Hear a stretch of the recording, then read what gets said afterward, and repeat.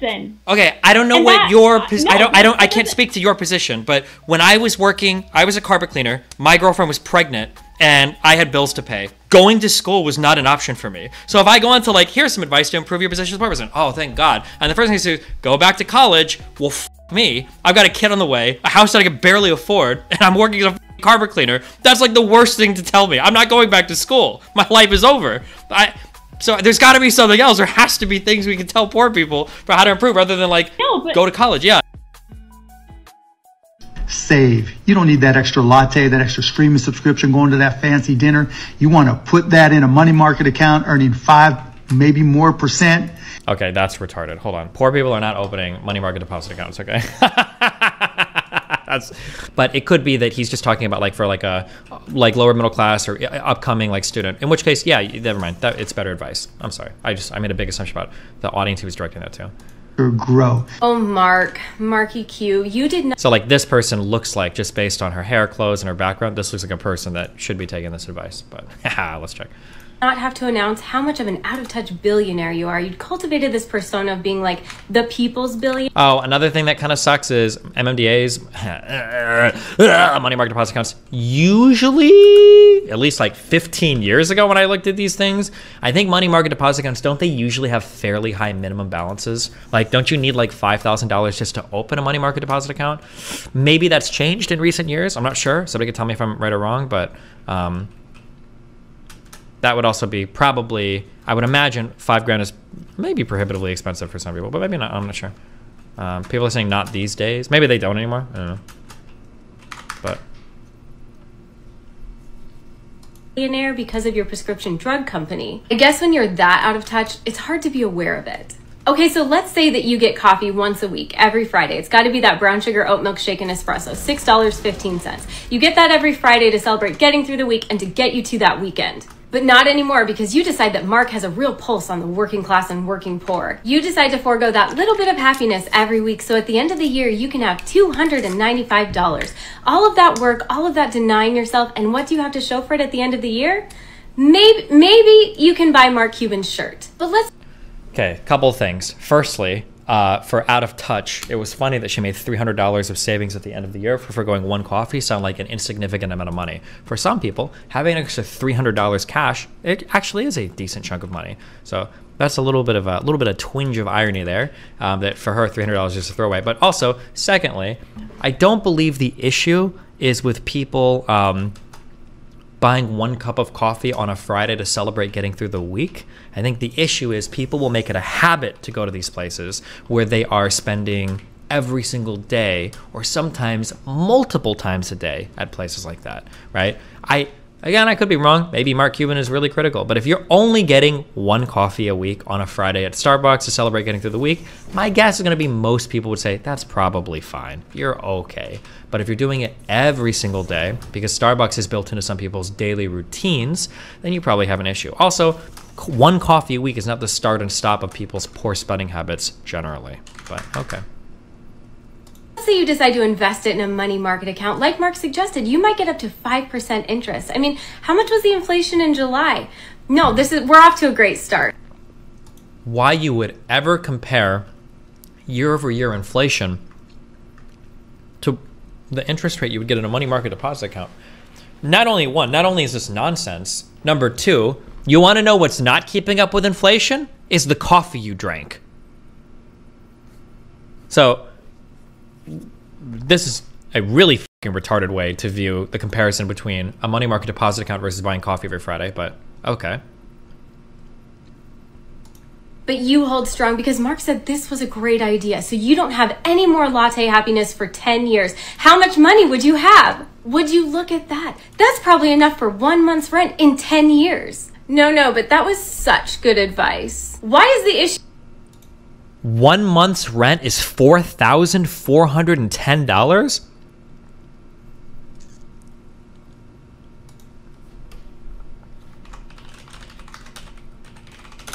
Also, is that really all the money you would make off that? Let me check. Investment calculator.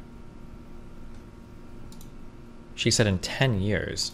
Yeah, but maybe 10 years from now, the average rent payment will be $4,400. I find that hard to believe, but it's possible. If we start with 0, if we annually contribute, was it $350? She said $6 a week. 6 times 52 is $312. And our rate of return is 5%. 10 years to grow. Okay, yeah, $4,000. Wait, starting amount is 0. Oh, you have to start with $100. Okay. In 10 years. No, but that was such good advice. Why is the issue always that the working class and the poor do something that costs $6 that brings... I don't like people like this. This is what I said. I'll say this a million times because it is true. Poor people love to be poor. People love to live poor and they do poor things. And this like constant like, oh, well, I need to buy this thing and I need to have this thing and I need to spend money on this and blah, blah, blah. Listen, if you're getting 1 coffee a week or whatever, I think you're probably fine, okay? But the issue is, hold up! Whoa, whoa, whoa, whoa, whoa, whoa, whoa, whoa, whoa, whoa, whoa, whoa, whoa, whoa, whoa, whoa, whoa, whoa. Hello, hello, hello. Amber Alert, Palm Beach County, kidnapped children. Hello? We have 4 children missing. An Amber Alert in, okay, the Maradiaga family, okay? Missing from Lake Worth, Florida, Palm Beach County. Check your phones if you're out there, guys. Okay, go out and grab these suckers. Okay. Brings them happiness. Why is the issue always that the working class and the poor do something that costs $6 that brings them happiness every week, and not the fact that we have billionaires who are like modern day dragons just hoarding all the wealth? The issue is never framed as, why does... What do you mean modern day dragons hoarding all the wealth? Like, most of their wealth is just tied up in like the stock in the businesses they own. Should they divest their business and just give it all to, like, it doesn't even make sense. Like, Mark Cuban have 3 homes, but nobody in the United States who makes minimum wage and works full-time can afford the rent of a 1-bedroom apartment. And let's be for real, Mark doesn't actually believe that somebody's going to become ultra wealthy or a billionaire because of this advice, but it is a great deflection from... That wasn't, I don't think his goal was this is how you become ultra wealthy or an omega billionaire. I don't think that was the point of any of the advice that he gave. I don't think he would say as much. The major flaws that are systemic within our capitalist system. Oh, capitalism. And I used to eat this stuff up when I was in my early 20s. I'd look at the 30-year-olds, 40-year-olds, 50-year-olds and be like, wait a second, they're working really hard and they have nothing. How is that happening? And people like Mark would swoop in and be like, oh, it's because they don't wake up at 5 a.m. They don't only sleep for 30 minutes at a time. They don't... Mark gave like what sounded like really basic, decent financial advice, just super basic stuff. Just be careful, like limit your spending on stuff that you don't really need.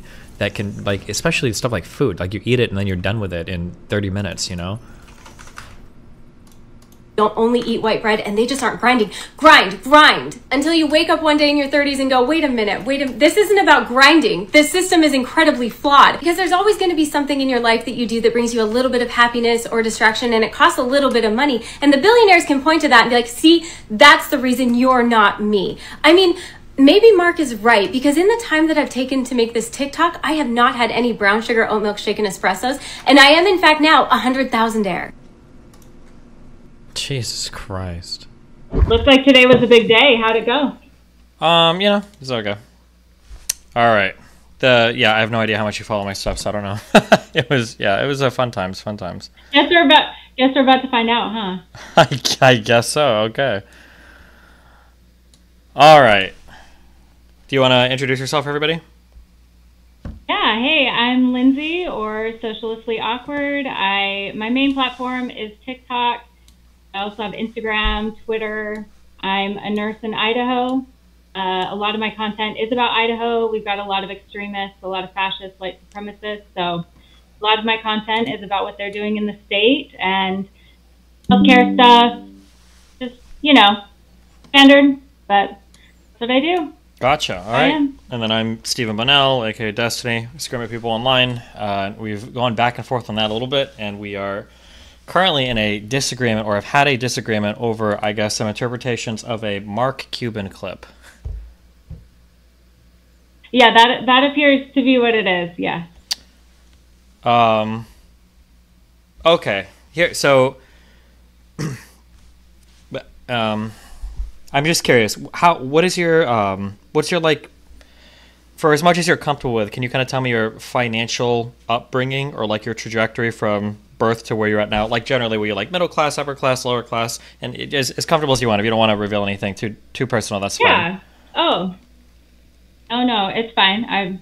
I don't know. I'm an open book. So I grew up extremely poor, really, really poor. My family, my dad did labor work, construction, things like that. Like just incredibly poor. Like my eye exams when I was little, my dad would take us to the job site, and there was an Indian reservation near our house, and they would have free eye exams every so often. So that's where we get our eye exams. Back to school shopping was thrifting, not like cool vintage thrifting. Like here you get $40, make it work. You know, just kind of that. Like Christmas wasn't spectacular. I grew up Mormon, and so there was something called the Bishop's Storehouse, and my parents would go pick things from the Bishop's Storehouse that then we could have for Christmas presents.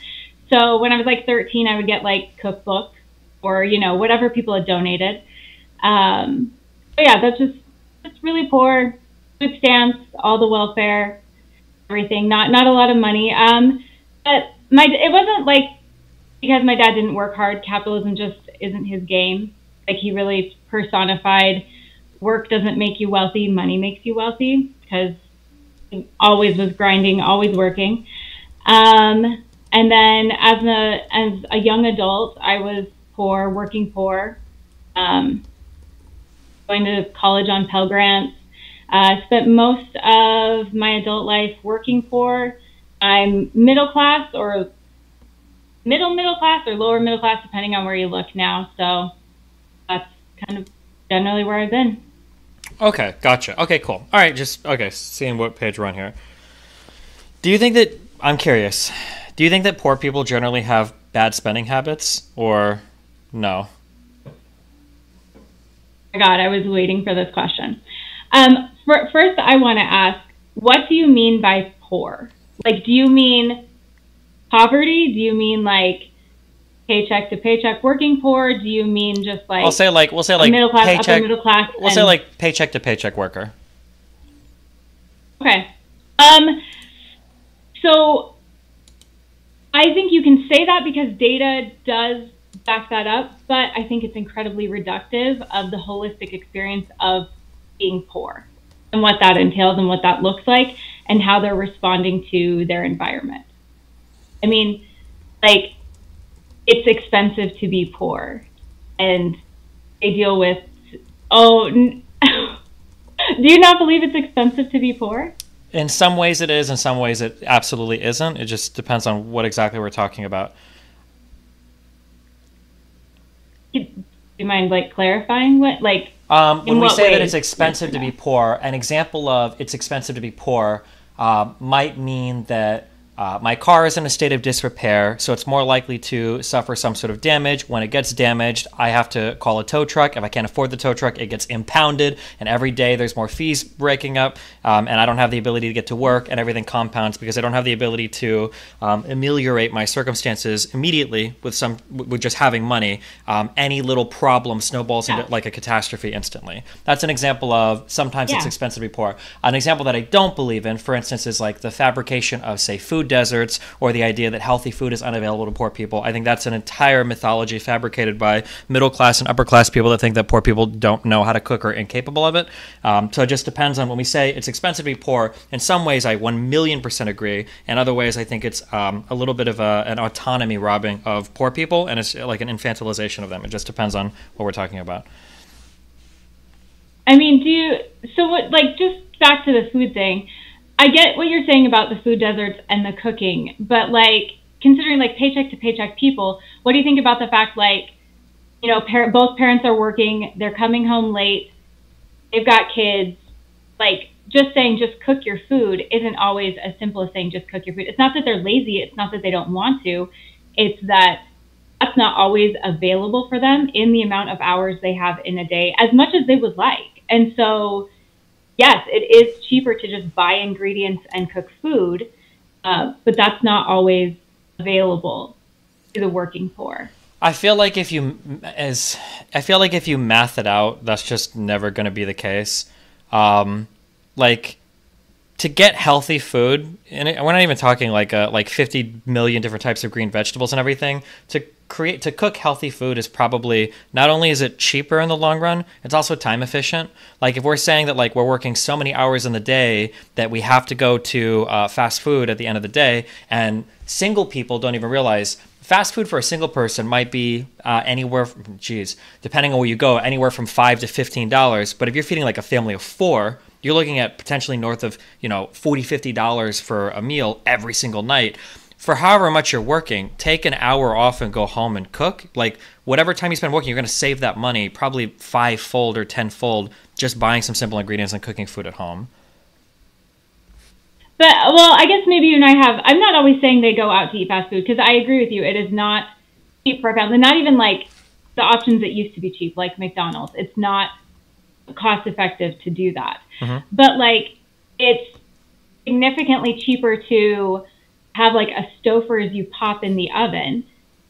That's significantly more time efficient than making lasagna, especially if you've just come off like a 12-hour shift.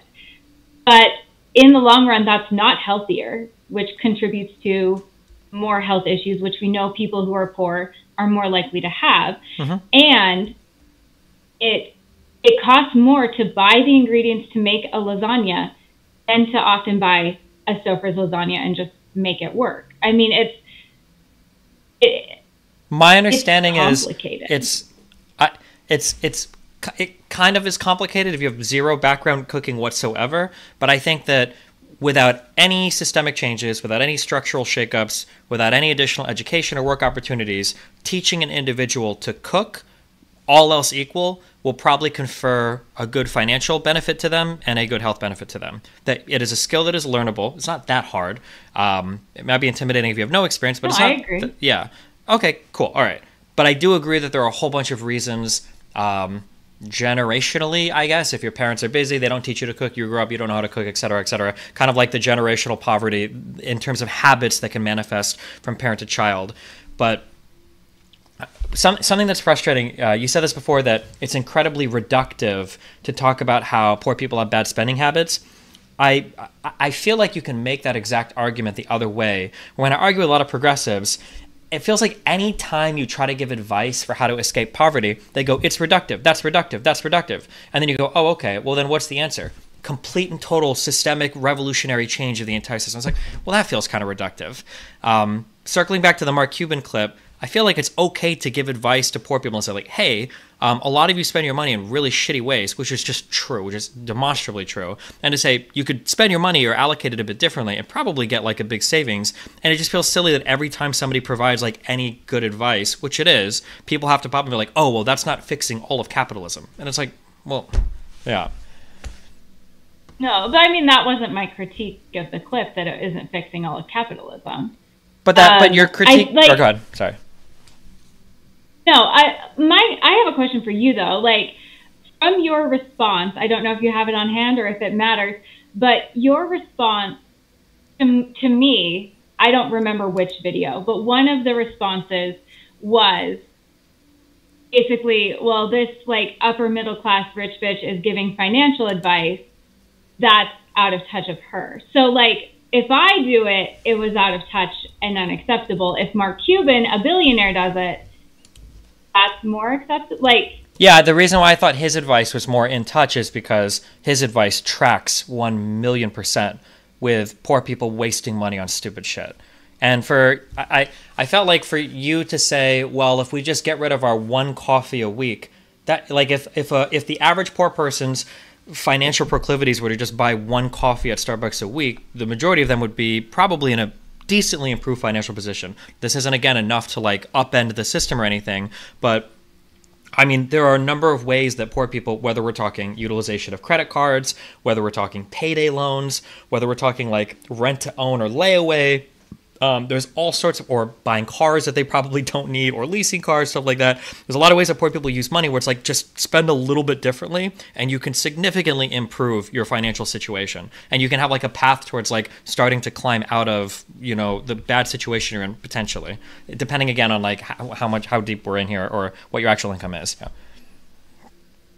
Yeah, no, I don't all the way disagree. I think that those are examples of why it's expensive to be poor. Like, I'm not going to make a generalization about an entire group of people, like poor people are this or poor people are that, because it's a whole lot of different people with a whole lot of background and different experiences living in different ways with different sets of values and expectations for life. But I think those were examples of why it's expensive to be poor. And I mean, like if we're going to be like really real, like fucking for real, Mark's advice wasn't for poor people, because at the end of the day, if it is that one copy, or even let's say it's $600 a year. Well, it's not like nobody with $600 a year. We get even like $1,200. They aren't getting a money market account. Like poor people aren't investing in money market accounts. That's not happening. So who is this advice for? Is it for poor people? Well, it could be for students. It could be for lower middle class people. It could be, I mean, it could be for a variety of people. It depends. But again, what you just said there, if a poor person's like horrible spending was just limited to 2 coffees a week, we would be in a whole different ballgame, but it's not. I feel like poor people's financial realities revolve around highly depreciating assets, meaning buying vehicles that are way too expensive, usually with outrageous terms because they already have horrible credit. So 60-month plus loans at 5% plus interest with all the gap insurance and every other thing that the car dealer sold them. Oftentimes it's picking inappropriate dwellings, like renting an apartment that the cost of rent is too close to where they can suffer an emergency. Oftentimes for lower middle class people, it can be things like lifestyle creep. So you start to make a little bit more money and you get a second car. Everything that I'm saying, these are just examples of ways that poor people spend money that are so horrible for their financial situation. And these things can be improved with stupid TikTok clips like Mark Cuban, or basic financial education like Caleb Hammer or other people on YouTube or TikTok or whatever.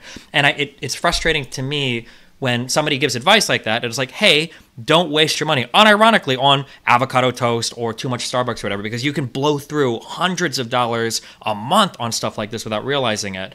And then the response is always like, oh, well, I don't want to generalize poor people. Why not? We can super generalize poor people. We can generalize all sorts of people. That's why science exists, right? That's why we have economics and sociology. Like we can generalize spending habits and saving habits and everything of tons of groups of people. And it's frustrating that it's impossible to give any sort of advice without it getting countered with this like, well, what about capitalism thing? I think, like, you just listed all the ways that it's expensive to be poor. Like, they usually have poor credit. Like, that makes their life infinitely more expensive. Like, as somebody who's lived on the edge for years and years and years and years, when you're living on the edge like that, you're not buying store-bought coffee. You're not buying store-bought coffee often. It's a treat. Like, there's not that money to waste because there's not that money. You already know you make to the dollar what you need to pay your bills. There's no wiggle room. There's no excess. And so when you're like, as somebody who's lived in that position, when you are on the edge constantly, one, that's super fucking stressful all the time. You're dealing with stress all the time. So we could also have a conversation about when you are stressed all the time, living day to day, you aren't thinking long term. You aren't. Mm-hmm. We already know that. Studies have shown that. You're not thinking long term. You're living day to day to day to day. And you also don't always think about things logically because it's not available to you. Like, you are living in a constant state of stress.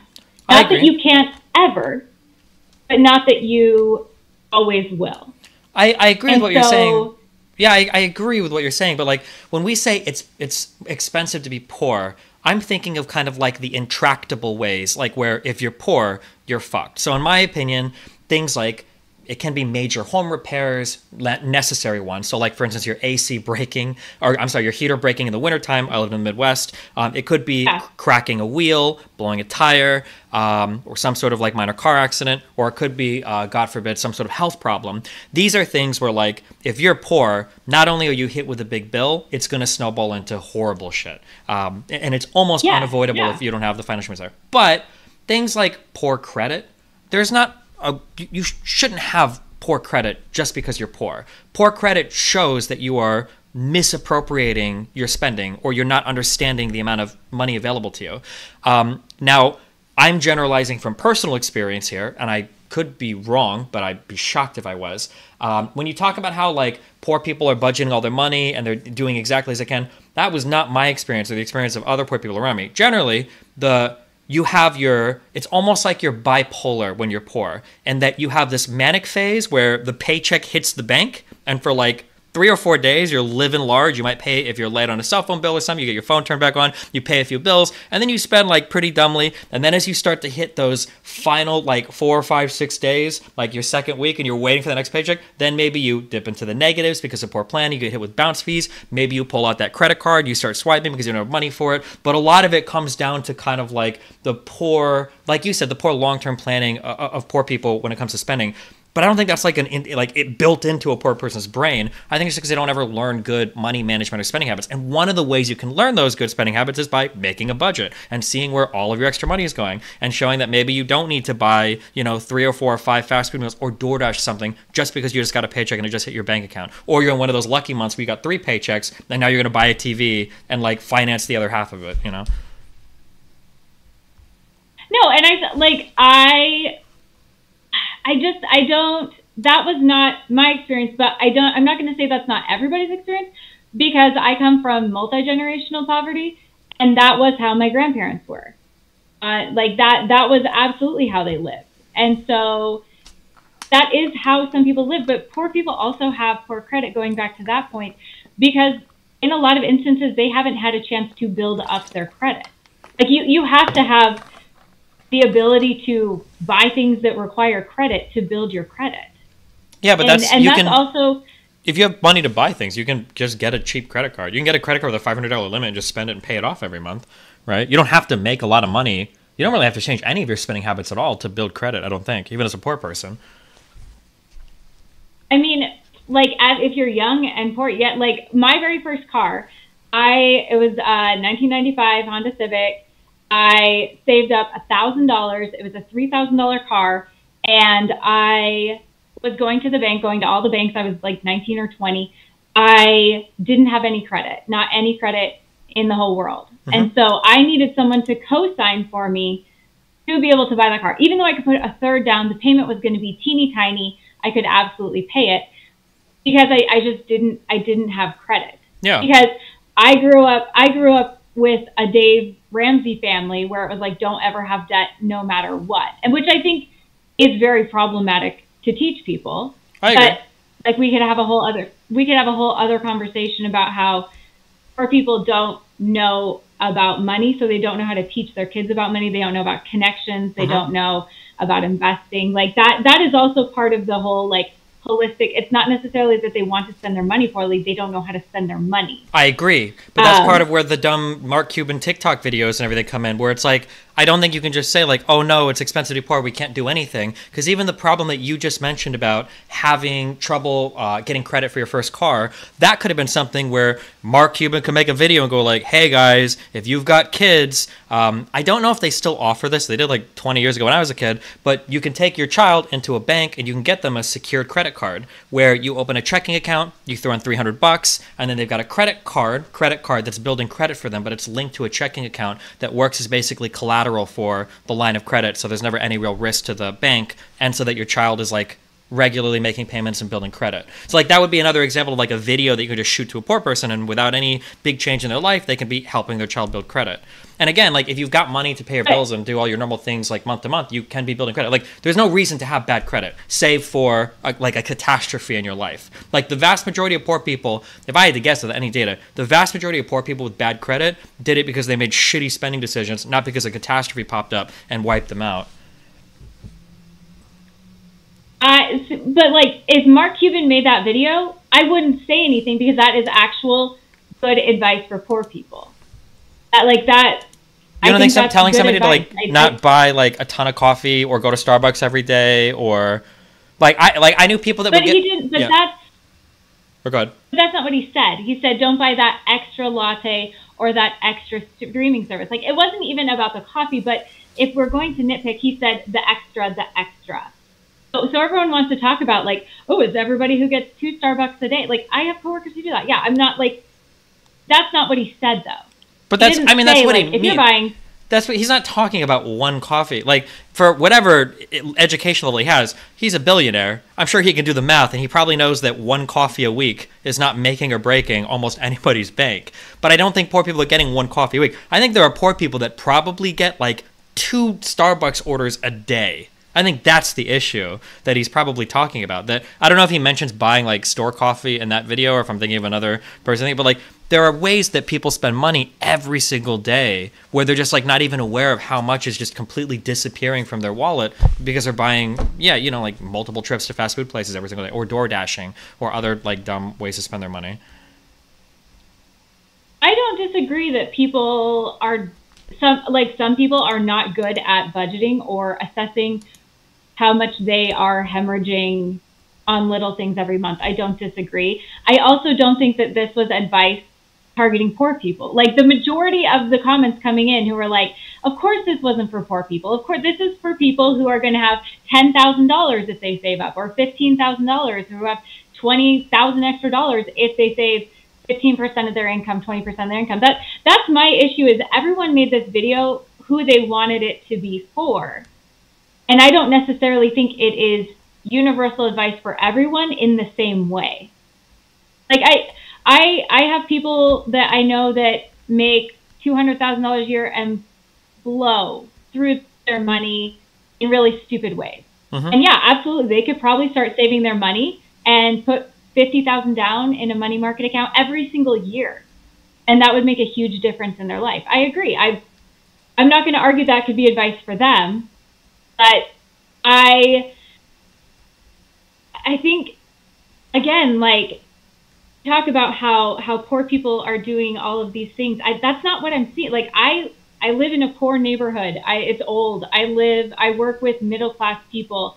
I'm the richest sibling of my siblings by far, and I see how they live, and there's just not this extra money. Like, I'm not saying they don't spend things that they could save every single penny, but I also think it is, I don't know, there's just something so just completely fucked up in our society where the wealth gap has gotten enormous. The middle class is shrinking. Like, the wages have been stagnant for decades. And a billionaire is like, so here's the thing, you should buy less stuff. Which, I mean, if we want to talk about markets, he does want people to continue to spend, because people continue to spend outrageously has helped with inflation and keeping us out of a recession. That's a whole different conversation. But just like there's something about, I don't know, like, he needs to read the room. Not that giving financial advice is bad, but like, read the room. Everybody, like, there is mass discontent at this point with how things are going. And so a billionaire just saying this, like, on its face saying, like, you should save money. I'm not against saving money. I'm not against encouraging people to find ways to save money. But there's just something so rich about a billionaire saying, like, just give up all these things, give up these little things, or what he thinks are little things, give up these things so you can have a money market account, which most money market accounts, you need a fair amount of money to get started anyway. Sure. Back in my day, it was like a $5,000 minimum limit. I think the limits are lower today, especially if you do online banking. I'm not entirely sure. I don't disagree with the idea that something more needs to be done, but it's just Mark Cuban. He's not even in Congress. Like, it's not like he's about to change the structure of anything in the United States, or make education free, or do anything, right? So I just don't understand, like, if he gives advice, like, if anybody listens to Mark Cuban's advice, their life can only be improved. Either they're wasting less money on random things, or they hear it and they just ignore it. But it's not like he's actively harming anybody. It's good advice for most people. Like, in my personal opinion, if you're ever trying to help somebody escape poverty, the very, very, very first thing you do before you've done anything else is you say, okay, hey, let's sit down and make a budget. Same thing with the person trying to lose weight. What do? We're going to start counting our calories. Like, writing stuff down and seeing in front of you is like the step one most important thing. And then trimming the fat on, do you have a Netflix and a Hulu and an Amazon Prime account? Do you need all of these? Do you have 2 or 3 cell phone lines? Like, can you get rid of one? Do you need to buy the new phone and be making extra payments on it every month? Like, these types of savings are, $20, $30, $50, $60, $70 bi-weekly. It can be like big savings for people depending on the amount of money they make. And the idea that every single conversation about financial well-being has to be about, like, ending capitalism or some huge grandiose thing. It feels very tiring, and it feels like that feels disconnected, I think. Like, I think it's sexy to go to poor people and be like, hey, like, don't you guys want to have a revolution? And it's like, okay. But that actually doesn't do anything for anybody. It doesn't help anybody. It's probably not happening anytime soon. As opposed to like, hey, here's some real like on the ground financial advice. You know, don't spend your money in these ways. Stay away from credit cards. Stay away from high interest loans. Like these really basic pieces of advice can dramatically improve a person's life, probably way before any huge systemic change is going to be on the way.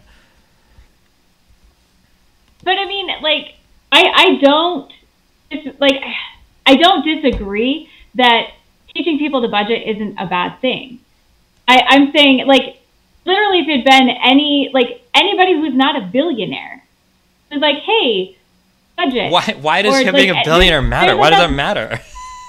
Because it's giving Marie Antoinette, like, let them eat cake, let them invest, it's, again, I think it's reductive of the scenarios people are seeing. Like, but it's not reductive. It's a wealthy guy. Like, why would you not? Like, nothing he's saying is wrong. Are you just mad that he's a billionaire? He's giving the advice, or? No, I just think it's tone. Like I said before, I didn't say that the advice itself is bad. I said it's tone deaf. No, you said the advice. To be fair, you said the advice was bad. That was the whole point of your little math charting, is to show that you actually save no money by paying attention to your spending habits. You said the advice was bad, but now it seems like you're saying the advice is okay. You just don't like it because it was tone deaf. I don't think I said the advice was bad. I said it was out of touch. And by out of touch, you mean it was correct, but because he's a billionaire, he shouldn't have been the one to give that advice. It should come from a poor person or a millionaire? Or No, I'm not saying it has to come from. No, I'm not saying it has to come from a poor person. I'm just saying, with the reality of what we're facing, and then Mark Cuban saying, like, hey, like, just everything about it was so tone deaf, and just showing, like, growing up with the Dave Ramsey, like, it felt like the Dave Ramsey, the avocado toast, like, blaming poor people for existing in the system that they exist in. And there are things that they can do to change it, but the reality of the situation is there are major systemic issues that are why they're in that situation. It's not just that because they're spending, like, literally wages have been stagnant for 30 plus years. That is a major factor in why people don't have disposable income. I mean, like, millennials are living with less accumulated wealth than their parents, than Gen X. And the same thing is going to happen to Gen Z. Like, it was a TikTok. The point of the TikTok wasn't coffee. It wasn't the advice. It was the billionaires are out here like, hey, you could save money and have extra cash, which in and of itself isn't wrong or bad. But saying that in the face of where we are as a society right now, like the realities of the shrinking middle class and the poor and those living paycheck to paycheck, like, I'm not going to give him props for, like, kind of giving advice. He could give a whole lot of really good advice if he wanted to. Like, he could talk about major investments, how to work them, how to really plan for retirement. Like, he could give super quality advice. Okay, but I feel like we're ad hocing this a little bit, or we're being a little bit. I feel like he could have made a video saying, listen, if you want to be successful in retirement, here's the ways to invest for it or plan for it. Take advantages of 401ks and IRAs. And I feel like you would have made the same stitch going, Mark Cuban, people don't have 401ks and IRAs anymore. The middle class is shrinking. There are no more pensions. Like, people need to figure out how to be able to afford their rent. They're not saving for retirement. You're completely out of touch. I feel like you could have made the exact same arguments for any of those pieces of advice. I mean, but I did. I mean, you can say that, but I didn't. Well, obviously, because that wasn't what he gave. But I'm just saying, like, you could I'm just saying all of your logic maps on perfectly here. Like, oh, Mark Cuban, the billionaire, giving investing advice. How much money do you put into your 401k, Mark Cuban? Well, I can only afford $50 a month in my 401k. Let's do the math and see how much it saves up. And oh, it's not much. Like, I feel like we could use all the exact same arguments for why we're saying he's out of touch giving this advice here for him giving literally any advice. Like, outside of, like, doing, like, startup or angel investing, like, I don't know what advice a billionaire could give that would be, like, in his wheelhouse that you wouldn't feel like is out of touch. If he can't even say something as simple as, like, hey, like, trim the fat from your budget, which I think is, like, a pretty basic. I think most people would recommend that, from billionaires all the way down to other poor people that, you know, are trying to modify their spending habits. I mean, if like, did you watch the other video, the other half of his advice? I watched whatever was, because there was a prolonged video. Like, the first one went really viral. The second one like did average. But there was more to the advice. Like, it wasn't just about saving. Like, his other advice was work really hard and people will appreciate you at work and give you more money. And like, I don't know, that might be good advice from the 80s. That's not real. Like that is what do you mean reality. by that's not real? If you work harder at work, they're going to make you do multiple people's work. They're not going to pay you more. They don't pay you more the harder you work. That's, first of all, depending on where you work, raises are, your job performance is absolutely going to be factored into potential raises and everything. Now, if you want to talk about taking on more responsibility without pay, there's another conversation to be had about, you know, like negotiating salary or negotiating wages and stuff. But like, working harder in general is probably going to be better for compensation at work. No? Do you think that's completely impossible, or? That is not the reality that I've seen. I mean, in the industries I've worked, no. But which are the industries of the paycheck to paycheck, the poor, and so what's an example of a job where paying, if you work harder, you're not going to make any more money, or you're not going to see any promotions, or? A nurse. Nursing, teaching, social workers. So teaching is probably true. Social workers probably true. Like government jobs is probably true because of the way that they're. Yeah, because of how they're structured. Yeah, but I feel like when I think of if I think of like retail and service jobs, that's where I'm going to when I'm thinking of like super working poor. But maybe we can upgrade a little bit. But when I think of like retail and service jobs, I feel like those are the jobs where you're the most likely to get promoted if you show up on time, if you do a really good job. Especially because a lot of places like that, like McDonald's and stuff, will do a promotion from within. So if you want to be like a team lead or a supervisor or a manager, usually working hard is what gets you through those positions. I don't know about like.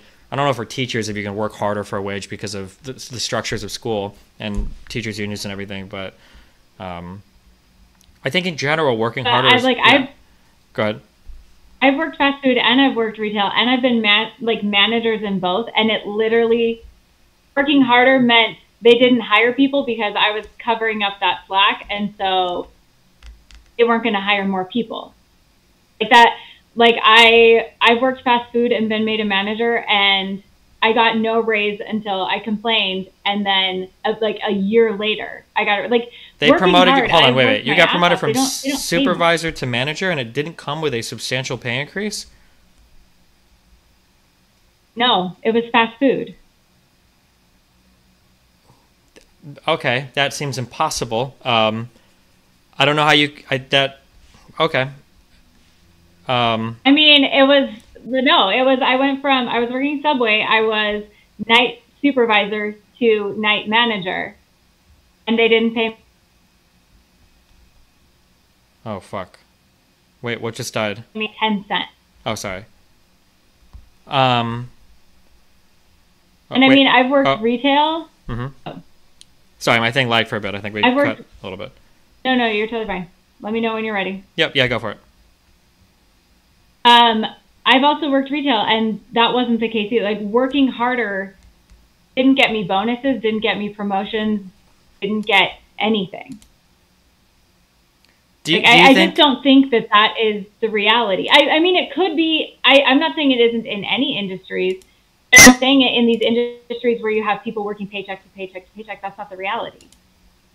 Do you think in general, supervisors or managers get paid more than like line workers? Like normal lowest level employees? I think that they're supposed to. Do you think on average, if we averaged the wages of like a supervisor and a manager, that the manager would make more than the supervisor, or that the supervisor would make more than like the normal like front? I think on average we could, but like I don't always think that's because they have worked hard. Like in my experience, it's who's available. And hiring from the inside, like, things might have changed. I haven't worked retail or fast food in, 12 years. But it wasn't always hiring within. That was not the way they did it. Okay, that was not the reality that I saw. Sure. What do you think if you're talking to a group of poor people and you're trying to get them to improve their lot in life? I guess, like, what is your go-to advice? Like, how would you try to help, like, a group of people like this? Like, what are the things that you're saying? Or what do you think is the advice that should be given? I mean, first of all, I think a big part of it is not, I have to preface this with other things. Yeah. I think so much of this structure or the advice that's given is, it is your fault. So I think, like, one of the things that was really empowering to me, and I know, like, conservatives hate this, maybe you'll hate this, like, hearing, like, this isn't your fault, you were born into these circumstances, and so it's not your fault you've had to just grind and scrape and get here. There are systemic issues. But here are things that can help. I think that is really powerful. This whole, like I did the grind thing. My husband and I did the grind thing in our early 20s. Like, you got to get up at 6. You got to be journaling. You got to be donating plasma to get extra money. Like, we were thrifting at thrift stores to resell on Amazon. Like, everything, every moment was hustle, hustle, hustle, side business, get another thing going, get another thing going. You've got to get, like, find some way to get your income stream up to get that disposable income.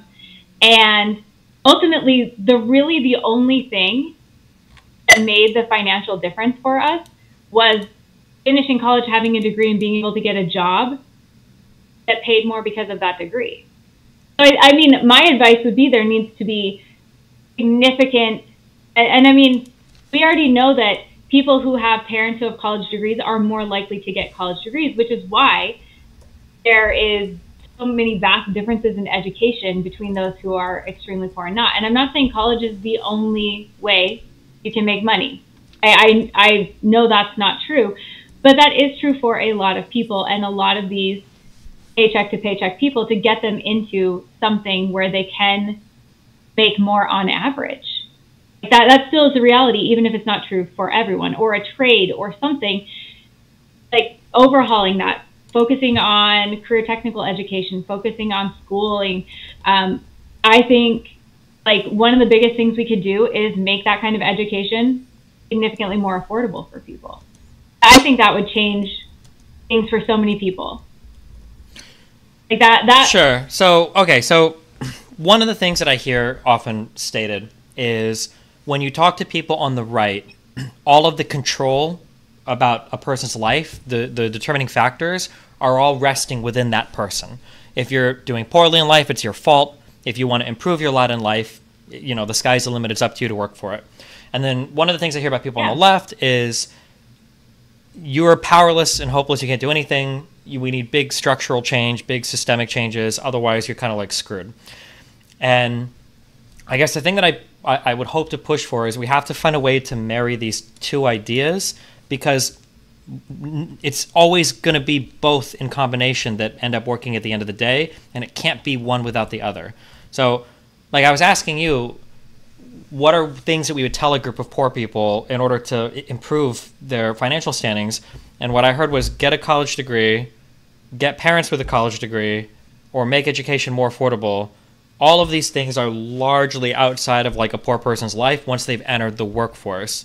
And then, ironically enough, the way that you improved your lot in life was actually by working harder. It sounds like you worked and did school at the same time and then got a degree, and then that's how you were able to escape your situation. So I feel like your personal life actually fully coincides with the advice of, like, it is your fault, figure it out. And then you did do that. You went to school and you figured it out, and now you're reasonably successful. But then when you're giving advice to other poor people, now you're saying that, like, well, if your parents don't have a degree and if you don't already have a degree, you better hope we make education free. Otherwise, you're kind of like screwed. That's what it feels like. Unless I'm missing, because I was just curious. Because I'm curious, like, what is your advice to 25-year-old person? They're now in the workforce. They're past school. Like, what is the advice you give to these people to help them, you know, improve their position financially? I mean, unionize, but well, again, that would be but that is really real. Like, that is like, I get that that's not the advice you want to hear, but I didn't, it is a myth that I worked harder now, or that I worked harder to get to school than I worked previously. I think retail and fast food was some of the hardest I worked, with caveats because healthcare can be a bitch. But I don't think that now and when I was going to school, I was working significantly harder than I worked then. There was just not the upward mobility. And I think that is, like, upward mobility is tied to systemic issues. Like that's the thing. Like, we have to be real about that. Like, that's not, we can talk about, like, what advice would you give a person day to day to day, but that was my whole point, is giving that day to day to day advice, grind, you know, deny yourself this, that, and the other, don't have it, without a very frank conversation about the systemic issues and what needs to happen to change those issues, does a disservice to people in poverty. I absolutely think it does. And I think it places more of the blame on them, which I think is completely unfair. I don't think that they're working. I understand that you say blame, but you can also view it as, like, some level of autonomy. Like, I understand that I disagree with this notion that every time you give advice, it has to come with an addendum of the 52 different structural issues that also have to accompany said advice to change things. You know, like, if you don't want your car to get broken into, how can you prevent that? Well, okay, well, first, I hope in the 1900s your parents owned a house, and then let's start from there. Like, it feels like everything has to be this overwhelming structural thing. There has to be a way to just be able to say, like, hey, if you're poor, don't ever fucking DoorDash food, ever. Don't ever do that. It's a waste of money. I feel like we should be able to say that without everybody dogpiling somebody, like, well, can you really say that? Are you a billionaire? Like, you don't want people to ever DoorDash? You want people to be miserable and never have fast food, and that's only for the bourgeois and blah, blah, blah. I feel like, I think we agreed Mark Cuban's advice was fine. Like, you're recommending things, like you said, unionize as a way to improve your wages. One of the examples that you gave were teachers who are unionized and make horrible money. It feels like at the end of the day, when I listen to you speak about poor people and you say, like, oh, well, what we're doing is we're, you know, so mean the way we talk to them, and then you take all agency away from these people to be able to improve any part of them, and you say, listen, wait for the huge systemic change or the huge structural changes, because other than that, you're completely boned. It feels like there's no type of advice or situation you'd be comfortable giving or telling poor people or having somebody else tell poor people without feeling like it's irresponsible to do so, without advocating for the wider systemic change. Well, but I think it does them a disservice to say, like, I think only focusing on that does them a disservice. I mean... Yeah, but wait, do you think Mark Cuban, when you say only focus on that, do you think Mark Cuban thinks you shouldn't get educated, or there shouldn't be, like, different tax brackets, or there shouldn't be, like, the expansion of the child tax credit? Like, do you think Mark Cuban is like, this is all poor people need to do is open that money market deposit account? Like, would he really toss everything else out? No, I never said that was all that he said. I never said that was all he said. But that is the advice that we hear again and again and again. Like avocado toast guy, who then was like, oh, we got to crash the economy because these poor people are... Hold on. The avocado toast guy wrote that article, like, I think 8 years ago. And you guys have been complaining about it every single day ever since. I don't think we hear that advice all the time. I think the advice you generally hear most often repeated is, go to college. Go to college, get a degree. That's your number one way. When we talk about, like, expansive wage gaps between working poor and educated people, that's driven by the income, the wage premium granted by college degrees. I feel like that's the advice I hear. I've heard, if I could take, like, seriously the number of times in life I've heard somebody say, don't buy avocado toast, versus the time somebody said, go to college and get a degree, I've heard the latter 5 million times more than the former. But it seems like people just want to obsess over that one article because it, I don't know, it makes them feel good about themselves, or they can blame other people, or... Well, it became part of the zeitgeist. Like, you talk about, you hear it once, like, it became part of the zeitgeist. That's why people talk about it. But no, like, but it's not like rich people were talking about. Like, if you buy, listen, I could be totally wrong. There's that book called, it's called, like, what, Rich Dad, Poor Dad, or whatever. I'm willing to bet, without ever having read that book, I'm willing to bet that the majority of the advice in that book is not about not buying avocado toast. I'm willing to bet that if you look at, you brought up Dave Ramsey, all these other financial people, I'm willing to bet the vast majority of their advice has nothing to do with buying avocado toast. The avocado toast thing was literally made by, or it was propagated and became part of the zeitgeist because millennials and Gen Zers wanted to obsess over it. But the vast majority of wealthy people aren't saying that this is the way. I'm pretty sure they talk about, like, avoiding depreciating assets, don't use debt like a poor person, meaning to get into more debt, manage manage your credit responsibly, and go to college and get a degree. That's always going to be the majority of the advice, but nobody wants to hear that. And they want to focus on the avocado toast meme, which is literally a meme. I think everybody agrees that that guy is an asshole. Nobody takes his advice seriously. In fact, when you look at the article that he'd written, I think he actually is an asshole. Like, he's trying to rage bait people into talking about, like, his crazy shit. No, well, but just because you don't believe that that is part of the narrative, that has become part of the narrative. Just because of that one article, that has become part of all kinds of articles where they're like, well, the actual issue is millennials don't spend their money well, and so that's why they're not going to retire. That's why they only have 4% of the wealth. That's why they only have this, that, and the other. Like you said, that has not been the reality that I see at all. I mean, I'm sure you hang out with much wealthier people than I do, but that is not the reality that I've seen. That has become part of the narrative, is these lazy millennials who don't know how to spend their money, who never actually had access to the money that their parents had access to. But we never talk about that part. We never talk about how millennials are worse off than their parents financially and have less disposable income. We never talk about that. So that's never part of it. It's millennials are destroying this industry. Millennials are destroying that industry. Because they don't have disposable income. No, I actually have fully reject this. I don't think that's true. I think that there are meme headlines that like millennials like to blow up on Twitter. But like, if you ever read the Wall Street Journals, if you read the Financial Times, and maybe I miss these articles because I don't read as much as I could, but usually when I see like educated people talking about millennial income issues, the two things that I see talked about the most in well-written articles are usually the rising cost of education, which is a huge one, and the rising cost and the unaffordability of houses or rent in major cities.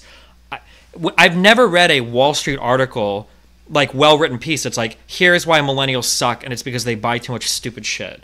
Like, I know that there are every now and then there'll be like an article with a headline like that, and then like it's a dumb article and it goes viral on Twitter. But I feel like the vast majority of the analysis of millennials and why they're having financial troubles is because, it's three things. It's the unaffordability of housing, the rising cost of education, and it's the fact that a lot of millennials enter the job market in 2007, which sucked right after the big housing boom and everything. Yeah. Yeah. But it's not the coast. That is what I said earlier. That makes my point. It's systemic issues. That is the reason there is less wealth. There's not less wealth because poor people, it's expensive to be poor. Like that's what I said. I said the issue is the high cost of education. And if we could manage that, that would greatly improve people's prospects and outcomes. Like that's what I said. Or housing. Yeah. I agree with that. Housing in my area is... Okay. But housing in my area is ridiculous.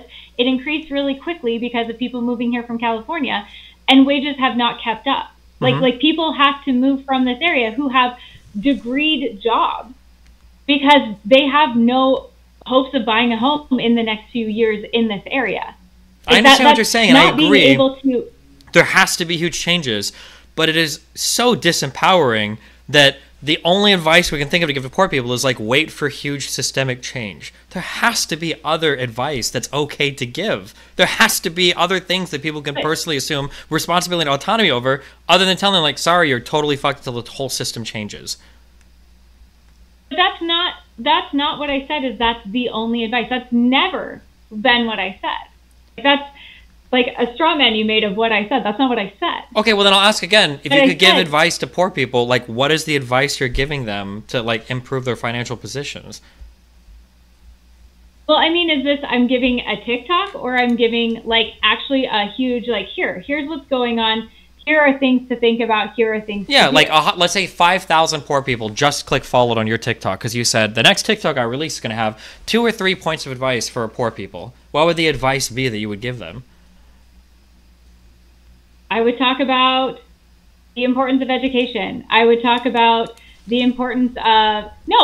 are you kidding? Like, of course I would talk about the major things. I'm not going to not talk about the major things because that is part of the discussion. Okay, no offense, but that just makes poor people feel like shit.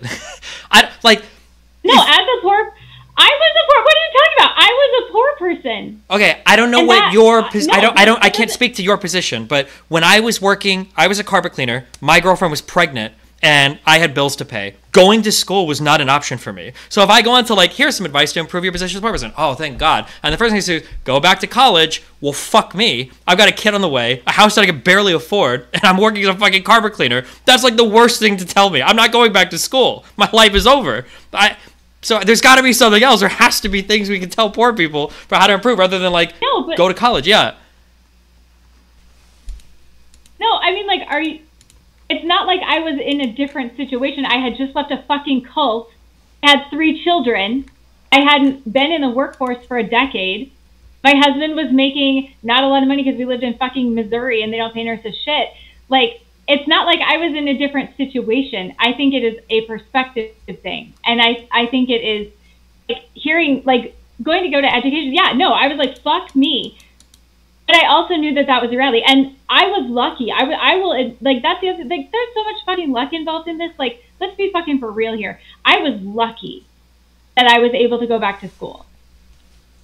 And so, well, when you say lucky, what does that mean? Well, wait, how were you able to go back to school? I was lucky because of my husband's job. He was able to watch the kids enough that we didn't have to pay for childcare. And I had, like, scholarships because I worked my ass off. And I think that is luck. That's work and luck. I think they're both huge factors. I was incredibly lucky that I was able to go back to school because I didn't have a support system. I was trying to learn how to be an adult outside of high intensity religion. There was a lot going on right there. And there was a lot of luck that I had, a lot of very fortunate circumstances that allowed me to go back to school that I know other people don't have. Sure, but like, to be clear, hold on, just as my inner atheist is coming out, okay? When you're saying lucky, but it doesn't sound like there was a whole lot of luck involved there. It sounds like your husband worked really hard. It sounds like, I can't hear exactly, but it sounds like you're saying he had like a work from home job, so he was able to watch the children. And then it sounded like you. No, he was a nurse. Oh, okay. Was he on call or something? No, he worked, but I was able to get classes when okay, so but it sounds. I mean, like if he, I mean, my kid's mom's family has a lot of nurses, and the work hours for that and everything sound fucking brutal. So if he was able to balance out his work life, and you were watching kids, and you were working college at the same time, that's like, that wasn't luck. That sounds like you guys both worked really, really, really hard to make that work. And now you guys are enjoying like the fruits of your labor. And it shouldn't have to be like that. Like there should be free childcare available so your husband doesn't have to work hours or you don't have to balance out weird schedules with the kids. Like there should be better systems in place. But it sounds like you actually did, unironically, like Sigma Alpha male grind set busted your ass out of that circumstance with both of you guys working hard to do it, right? But I think there has to be, I don't mean luck like, God bless us. That's not what I mean. I'm an atheist. I mean, like, there is luck in having those circumstances because there are a lot of other women who leave Mormonism without education who don't have that ability. They don't have the ability to then go back to school and better their opportunity. There is luck involved in being fortunate enough to have that happen. And I think that is important to acknowledge. Yes, I busted my ass. But people doing lots of jobs are busting their ass. And then they get cancer. And then they get, like, there were so many things that could have gone wrong that could have totally changed the story that I didn't have any control over. It just worked out. It just worked out. And that doesn't happen for everyone. Like that, we know people who, they were going through college, family member got really sick, they had to drop out, things just changed dramatically in their life. That's what I mean by luck. I'm not saying I didn't work my ass off. Okay. But I also acknowledge that there were so many other things that could have happened or gone wrong in that circumstance that didn't. Yeah, I agree in that when you're poor, you can't make as many mistakes as a wealthy person, right? That when you're poor, 1 or 2 mistakes might end you, and that might feel like the luck aspect. I don't disagree with that. But when you're in those situations and you can't wait for the big systemic change, I feel like I'll ask one more time because I'm so curious. I've asked you like twice. This will be my 3rd time. Is there no advice whatsoever that you can give to people who are poor And like how, I guess if you're saying importance of education, if you can have a partner working full time while you've got a chance to go back to school, which I would imagine is probably out of reach to most people. But if you could, sure, I'll give you that one piece of advice. Is there any like other advice you think is fair to give to people that are in poverty for like, hey, keep these things in mind and it'll like probably improve your financial situation, at least like materially, if not significantly? Well, like, yes, like, let me think, because I want to be like fucking for real here. I probably teach them about a Roth IRA, because if you are working a lot of these jobs where you don't have that, like, that is a good potential investment option. And don't roll your eyes. But like, you don't have to have tons of money to invest in that right away. You potentially aren't going to have a retirement, and that is an option to have access to money that you could potentially use later. I think you would want to talk about ways to maintain your health, because you probably have shit insurance. And so if something goes bad health-wise, you're screwed. And then, yeah, no, there's obviously like saving is important. Okay. Like, nobody's going to say you shouldn't do savings. I think all of those things would be really important. Sure. So I think that's fine. I think I largely agree. Broadly speaking with what you're saying. So like, do you think it's ever okay to make a video saying like, hey, make sure you take care of your health, because especially as a poor person, your health is very fragile, in that like if something happens, you're completely screwed. Be mindful of your savings. Look into like IRAs or 401ks or whatever. Do you think it's okay to give that advice ever? Because it feels like that's basically all Mark Cuban was doing. Because it feels like that's more or less like just what he was saying, right? Don't spend your money on dumb shit. Look at money market deposit accounts. Like,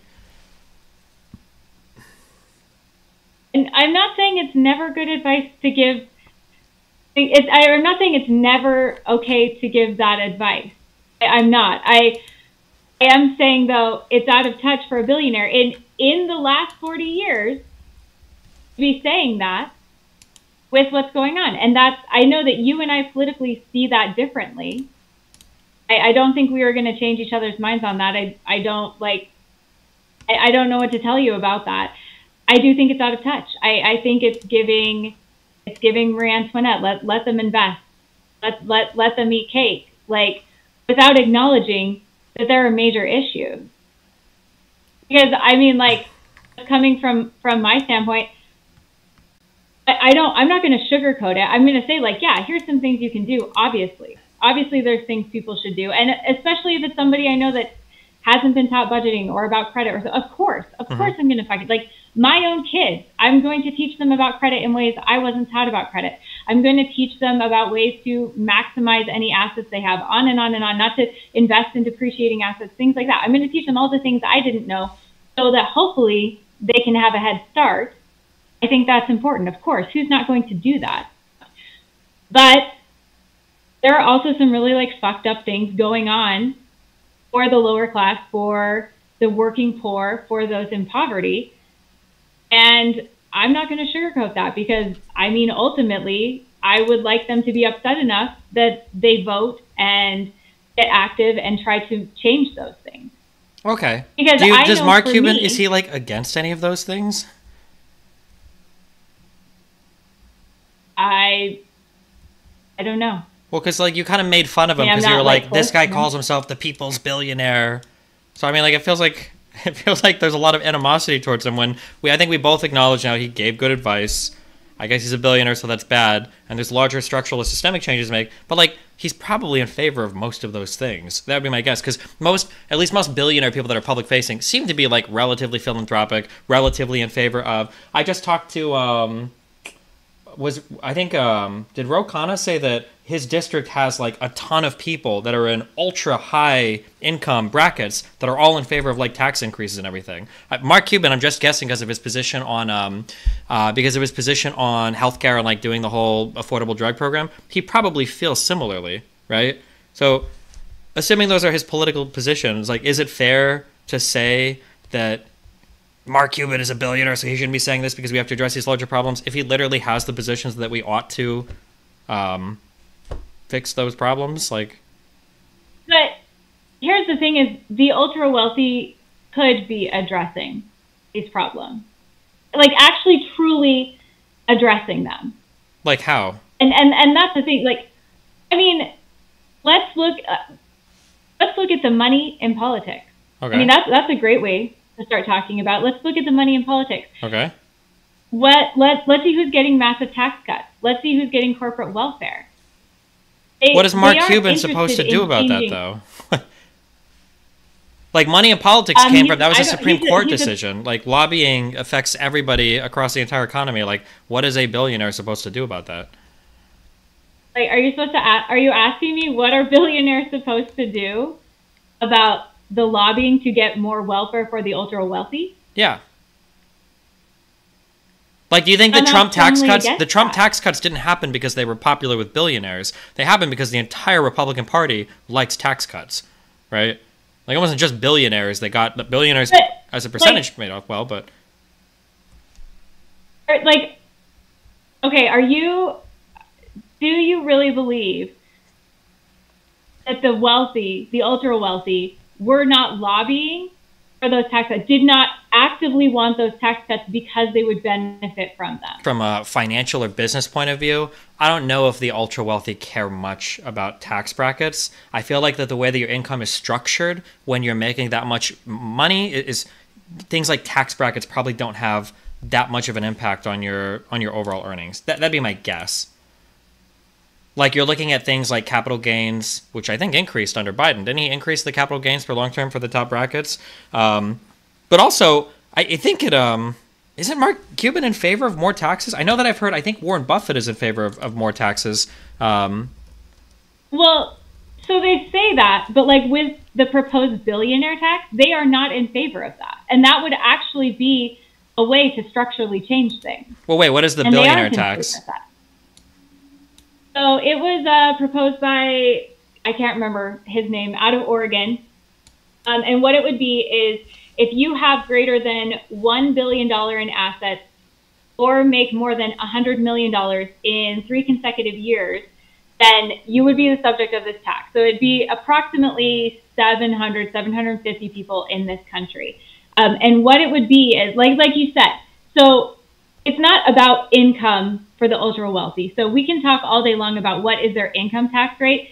It doesn't matter that much. Like, we could even make it 90% like it was in the 50s. That's not going to ultimately change too many things because they don't necessarily take income like we do. They leverage their assets and take out loans, or they do things to offset that, like sell their stocks and say their investments were a loss, or give philanthropically because then it can offset what they made profits wise. So anyway, what this is that their tradable assets that they make these profits in that are valued annually, even if they haven't been realized, so they haven't traded, they haven't sold, it wouldn't technically be taxed. They will be taxed on the increase of that. And I think capital gains would go from 20% to 39.6%. So it would go to the income tax rate. And I have to see.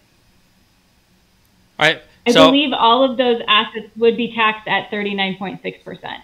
Okay. I don't know how you would I think you can only. I don't know how you would tax something without a taxable event. So, for instance, when you sell something, then you would look at the difference in the appreciation of the asset, you'd sell it. I don't know about taxing something just as the asset appreciates, because then do you recapture that loss when it depreciates, or that seems like it'd be really complicated. Well, that would be it. Well, I mean, that's probably, they hired more IRS, so I think we can do it. True, but then also you said that if this is something that's only affecting 750 people, is this even raising any money? Is this actually changing or helping anything at all? Yes, it would, just like I have to look, it would raise, there was a figure for it. Let's see. It was in the trillions of dollars in the first year. No, that is impossible. No, it was, yes. Well, no, because they could pay it over 5 years. I don't even think I would agree with that number. That sounds, so the 750 increase. You'd be raising trillions of dollars. You'd be raising trillions of dollars off of 750 people? Yeah, do you know how much money that they've made? Oh, just in the past, like the top 1% made 40, I have to see the number. Like 42 something big. A whole bunch. Just in the past 3 years, let me see. Yeah, but we also have the to keep richest 1%. The richest 1% increased their value $42 trillion since 2020. Sure, but now we're talking top 1%, which includes people making, is that 300K a year, I think? Is top 1% in this country right now? So that's, now we're broadening that massively from just 750 people. I could believe that the number that you're saying is probably true, but again, those are appreciating assets where you haven't created a taxable event yet. They haven't sold anything. Are you going to tax people on the appreciation of their portfolios without them actually selling anything? Because at that point, aren't you just basically forcing people to sell off like chunks of their investments and businesses to pay taxes that they, yeah. You aren't forcing anyone to sell anything. It is still wealth, is it not? Like, they are still building wealth that then they can leverage. Well, yeah, correct? but I'm saying that like if I have, let's say I've got 50 million and then it appreciates by 5 million in a year, but that appreciation is just the increase of the value of my portfolio, and now you're telling me you're going to tax me like $1 million. Do I have to start selling my assets to pay my tax now? Even if I haven't, if my portfolio is just increasing in value? I mean, you could leverage your assets. So you're going to take out loans, secured debt to pay off your... this is why I don't like... I feel like wealth taxes are just... Pay off your tax burden? What? I mean, they leverage that to just like live day to day. How is that different than having to pay taxes? Well, because, I mean, because for the taxes, you're talking about like a really wealthy way to pay debt. There are ways that you can take secured loans against the values of your portfolio. I understand that, and that might be a thing worth addressing. But the difference is, like, you're telling somebody essentially that I don't know if you could take a loan to pay your taxes. I'm not sure if I don't know if somebody would let you do that, because I feel like they have 5 years to pay the initial burden. So I mean, that's the thing, is it's not. I don't think they would force you to sell, but you have up to 5 years to pay the initial tax. Yeah, but I mean, like, I'm just saying that you would. I don't want to get into a huge financial thing. I understand what you're saying. Here's my two issues with it, and then you can take this or whatever, because I understand. The one issue is that taxing people on the appreciation of a portfolio is weird if you haven't sold and created the taxable event, because one, now you're paying taxes on things that you haven't even cashed out yet. So for instance, let's say I've got a portfolio, it goes from 50 million to 60 million, a really good year. Okay, I appreciate $10 million, 20% increase, then I pay a ton of tax on that. Let's say next year sucks and the value of my portfolio plummets to $40 million. Well, holy fuck me, I just paid a whole bunch of taxes on the appreciation of my portfolio, and now that money that I paid taxes on, I didn't even get, because it's gone because my portfolio lost value. Do I get like a huge tax saving? But this wouldn't even apply to you, because it's people who make over 100 million in appreciable value in 3 consecutive years. Yeah, sure, but like, let's say so that wouldn't even apply to you. So let's say you lost, you wouldn't owe that next year. You wouldn't know. Well, sure, but like, let's say, for instance, like, let's say somebody like Elon Musk or Jeff Bezos, let's say that their businesses are growing massively, because they are, especially over COVID. If the value of Amazon grows by $1 billion or whatever, should Jeff Bezos or Elon Musk be forced to sell off like huge chunks of their equity in their business just to pay their taxes when they haven't actually even realized any of those gains in income? No, they wouldn't. Specifically in the tax, they are not going to force, if you have, I have to look at it, because I have to look up the. Well, what I'm saying is because when we talk about a billionaire making money, they're not actually like getting money in their account, right? It's just the appreciation of, usually of securities, right? It's still assets. Yes, but it's still assets that they have that they use to leverage, and it is building wealth, whether by investment or off labor. Like, it is still wealth that they are building, and that is a way that the wealthy and ultra wealthy have avoided having to pay taxes. Like their effective tax rates are like 5% or 10%, and that's the whole point. Is they have strategies. Their effective tax rates, I think, are around. I think it's like 15 to 25. I think, depending on how you look at it. There's a big article. I don't know if it was the New York Post. I don't remember who wrote this. No, I think it was The Intercept. ProPublica. Oh no, ProPublica. You're right. ProPublica wrote it. Yeah. Where they tried to show that their effective tax rates were like, for some people, like 1.7%. Well, no, they're saying 1%, and that was not real. But that's because the way that they calculated effective tax rate is because they were looking at how much in tax a person paid in a year, and then they put that against the increase in valuation of their overall portfolio. But that's not like a fair way to to value because they're not creating the well, taxable no, that's incentive. not how you value. Sure. No, that's not how you value it. But the entire point is, we're in a system where the effective tax rate for me is comparable to the effective tax rate for people who make billions of dollars. But they're able to, if I had like a really good year, they're able to leverage their wealth so they never have to sell, or they say that they've had loss in their investments, or on and on and on. There's all these strategies that they're able to use to pay significantly less in tax. So I don't actually even care if Warren Buffett is like, absolutely tax me more. That's not what's happening. And that's effectively, like, you can say that all day long. Like, you can say anything you want. Yeah, because I mean, at the end of the day, it comes down to the voters, right? Like, yeah, I mean, I agree with you. And so to circle all the way back, I feel like shitting on Mark Cuban for giving good advice just because he's not single-handedly like overhauling the tax system. I feel like it's fair for him to give the advice. I feel like it's good advice.